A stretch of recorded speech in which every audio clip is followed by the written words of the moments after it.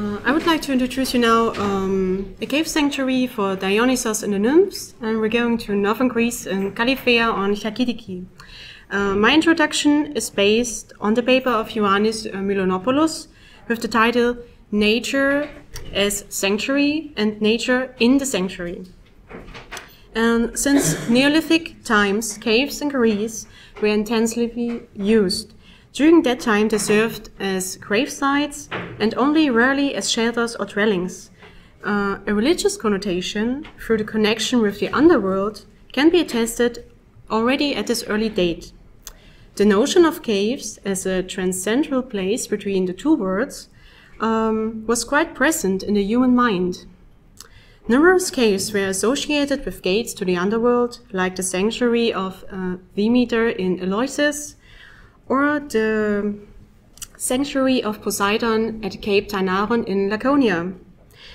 However, these are really important or prominent examples, let's say, that belonged to a sanctuary complex, but not served as independent cave sanctuaries. The most known one is maybe the cave of Zeus on Mount Ida on Crete, where Rhea was hiding baby Zeus from Kronos. And just to give you an overview, what we have from the most known or most prominent examples, the god that was most frequent worshipped was not Zeus, but Pan from the 4th century, and his cult was widespread in Arcadia and Attica. And we know above Delphi, we have Mount Parnassus. There was a cave for Pan and the Nymphs, the so-called Corycaean cave. And before I want to continue, just the question, but what makes a cave sacred? Because we're always talking about this in this context, and so I want to go maybe a step back to keep this in mind. As Mikia Eliade stated, a place in general receives a sacred value simply through his appearance and natural features. And with focus on caves, we have a look on the words of Robert Wegman. He was saying, there were no set criteria in antiquity for designating a cave as sacred. The selection was based on the randomness of local tradition, nonetheless the existence of certain attributes like running water, shade, and pleasantly scanted vegetation could be interpreted as a sign of divine presence. So coming back to Milonopoulos also, he's saying that just the human activity transformed those places into a sacred place. So not every cave we have was turned into a sanctuary, but every cave had the potential to become one. So, and with all this information, I would like to travel with you all now, to Chalcidice, which is located in northern Greece, and to show you the cave of Dionysus and the Nymphs. And this site I'm talking about now is part of my research project, which is based at the University of Basel. It's founded by the Swiss National Science Foundation. It's called Cults and Sanctuaries on Chalcidice. And here you have a map, and these are all my places I focus on. And I have just one cave. And just because I think no one knows Chalcidice so much, just a basic introduction. It's a peninsula. It's a trident-like shape, as you can see, with the 3 fingers, we say it in German, or the 3 legs, it's called in Greece. The first one is called Palene, modern Cassandra, the second Siphonia, and the third is Athos with the holy mountain Mount Athos. And the cave I'm talking about is situated here on the first leg. Here another map, sorry this is in Greek. The sanctuary is called, or the cave is belonging to a sanctuary complex, the sanctuary of Zeus Ammon it's called, and this is located near Aphytis. And why this cave is important? The assignment to a cave to a particular deity is not always clear. Especially cults of Dionysus are rarely detectable. The exception is the cave of Kallithea, which is one of the few securely identified caves of Dionysus in Greece. I exclude here the cults of private character that were performed in Roman times in caves. The cave we're dealing now with fits into the Dionysian landscape, where the god was associated with several types, like we have woods here, a cave, and a spring. And yeah, this seaside complex combines all those features. This can be linked to Dionysus, because the cave we are dealing here with was surrounded by woods. We have a waterfall. It's not existing anymore today, and it was a really nice area. And also, as Katja Sporn, the director of the German Archaeological Institute, wrote an article about cave sanctuaries in Greece, she suggested that the existence of a water source was one essential reason for the establishment of a cult in a cave in general. Zeus and Cole stated Dionysus needed caves because caves were a source of the clear water required wine to its proper dilution for consumption. And taking also the mythical childhood into account, which tells us that baby Dionysus was brought after his birth by Hermes to the Nymphs of Nysa, and they raised the child in the shelter of the cave, makes also the worship of Dionysus and the nymphs plausible in this context. So just to give you an idea how a cave can be linked to Dionysus.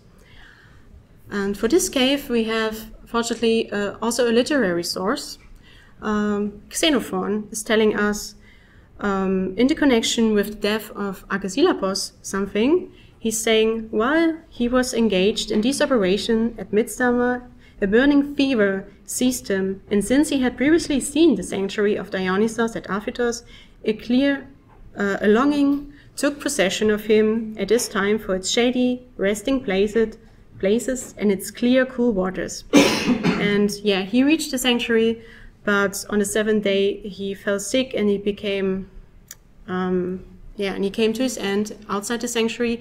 So this is telling something us about the therapeutical function also of this place, which is interesting. To the archaeological remains, here you see a view from above, how it's located. So the cave is actually here, and later, we don't have time to explain everything. There was later established a temple of Zeus Ammon, and in Roman times there was another peak of the sanctuary. So there was a bath which can be associated with the worship of Asclepius also. And as you can see here, the whole area was just discovered in the 60s and 70s because they wanted to build a hotel there. So you see, it's really, everyone wants to be at this place. And yeah, here you can see a plan to give you an idea of the cave. So it was formed like a gallery with two main branches that meeting here. The one is east-west orientation, it's 70 meter long, and the other one is north-south, is 11 meter long. And you can see this here, how is it located in the plan.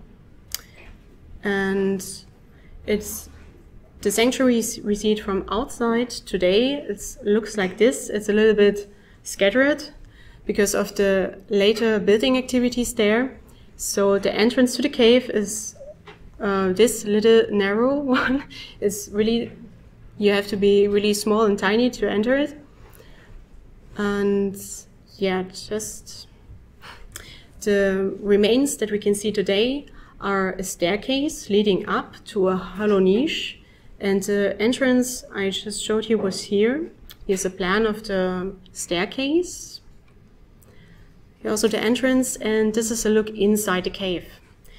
Inside the cave there's no evidence for cult activity, unfortunately, but excavation just took outside place. There was also a geological research about the cave inside and the whole area around. But basically, yeah, the area was explored around the staircase.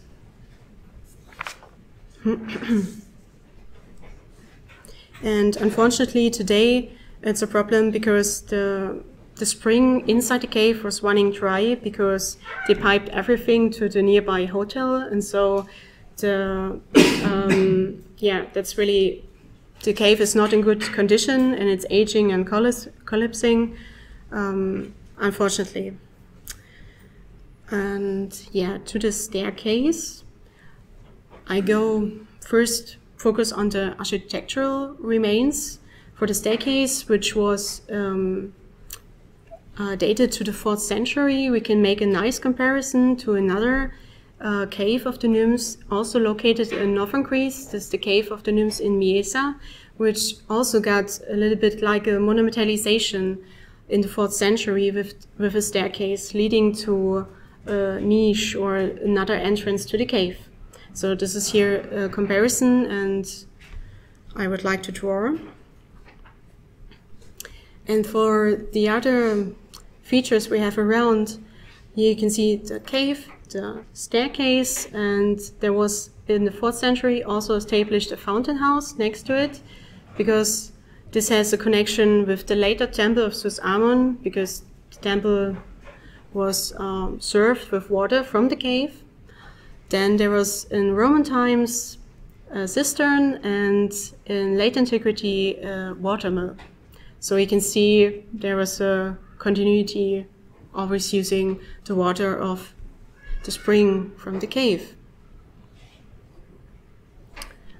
Yes, and just to give you here an idea how it looks today, it's not really clear. Just here again for you as a focus point, the entrance to the cave, and the fountain house was located here. This is part of the cistern from Roman times, and in front there was the watermill, so everything is a little bit mixed up, or you cannot really divide it here if you see it from the first, for the first time.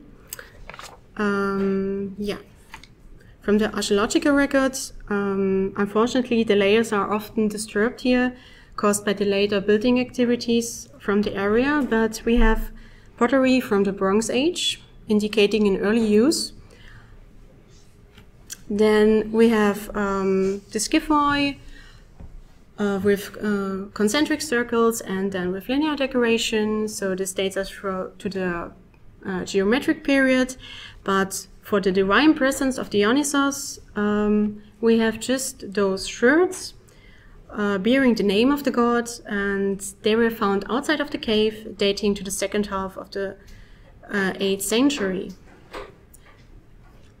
Then there we have dedication on an inscribed, it's like an inscribed rim of an Athenian red figure crater.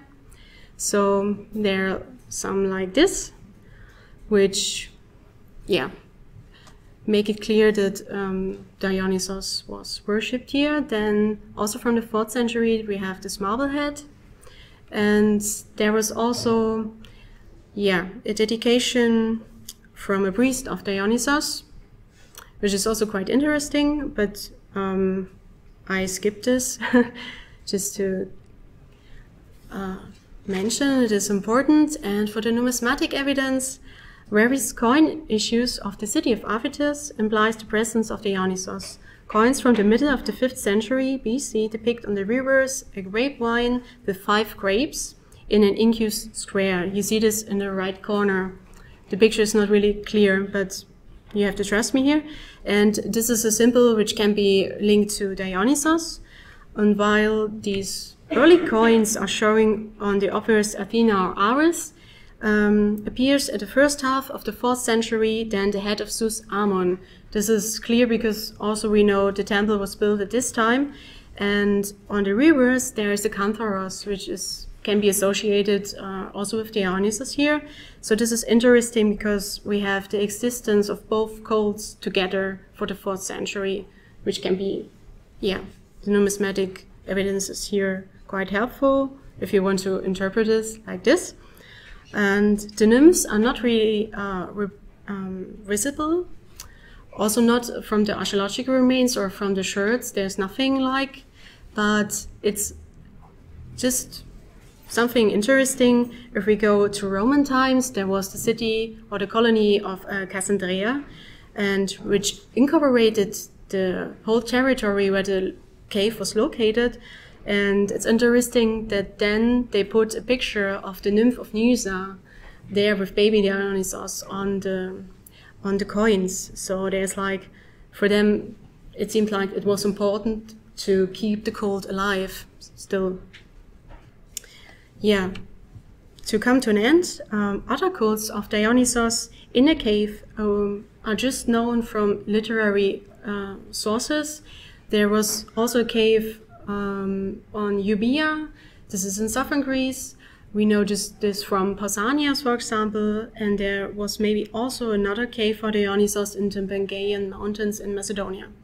But the one we have here is, according to the sherds with the inscriptions we found, we can say this was dedicated for Dionysus, and the existence of water make it also clear that it was for the nymphs.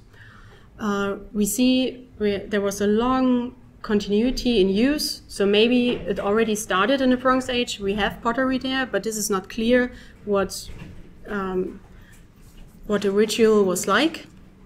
But then it's clear the 8th century Dionysus was present. In the 4th century we have this monumentalization with the staircase leading to the cave, and the whole cave was then incorporated in this whole sanctuary complex with the other temple for Zeus Ammon, and also still maybe in use in Roman times when the sanctuary had another peak. Yes. And in reality, we know nothing. The truth is in the depth, as Democritus is saying. And thank you for your attention.